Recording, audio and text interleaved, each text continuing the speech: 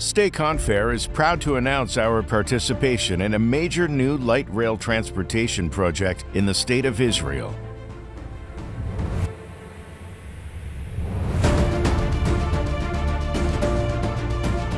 The Government of Israel, in collaboration with the Jerusalem Transportation Master Plan Team, recently awarded the financing, design, construction, operation, and maintenance of this new project to an EPC contractor, with the eventual goal of incorporating it into the Jerusalem Light Rail Transit Network.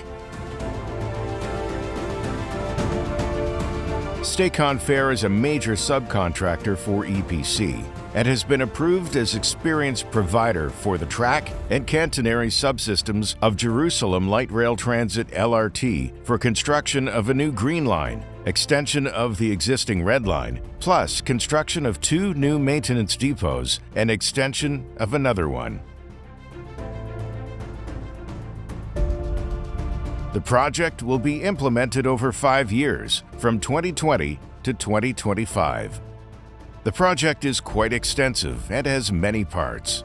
The main part involves delivering 55 kilometers of track with a nominal track gauge of 1,435 millimeters along at-grade sections in both elevated and underground areas. Additional components of the plan include construction of 53 new stations every 500 meters over the track course, installation of 125,000 meters of rail, installation of 85,000 twin-block concrete sleepers, pouring of 55,000 cubic meters of concrete, installation of 242 turnouts, including crossings and expansion joints.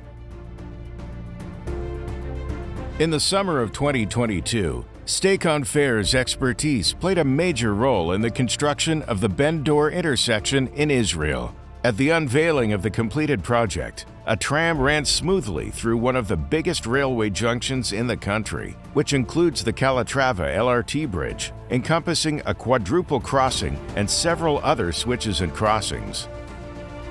This complex project was built on top of the busiest interchange in Jerusalem, near the city center. This year, Stay Fair celebrates 25 years of existence. Throughout its journey, Stay Fair has successfully completed more than 500 small to large-scale rail projects worldwide, consistently meeting quality, safety, and environmental certification standards.